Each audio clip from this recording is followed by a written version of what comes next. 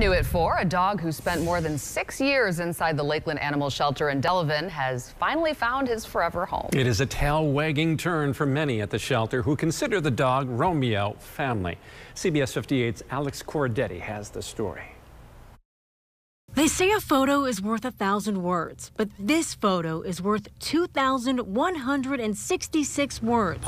Because that's how long Romeo spent at the Lakeland Animal Shelter before finding his forever home. A home with Nathan and Christy Hammerstrom, who say it was love at first sight.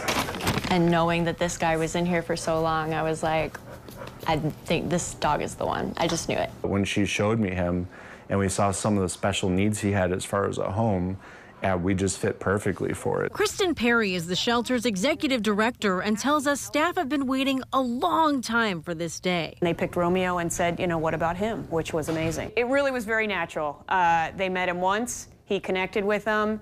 You know, just the fact that they were open to some of his special needs was kind of all it took for that intro, and they fell in love with him, and vice versa. Now, Romeo is having a ball and doggone happy to be heading home. He is a fanatic for food, toys, and play. He was just so excited to meet us. They do such a good job here taking care of them. I was like blown away. A fetching ending proving anything is possible. Reporting in Delavan, Alex Corradetti, CBS 58 News. Sleep tight, Romeo.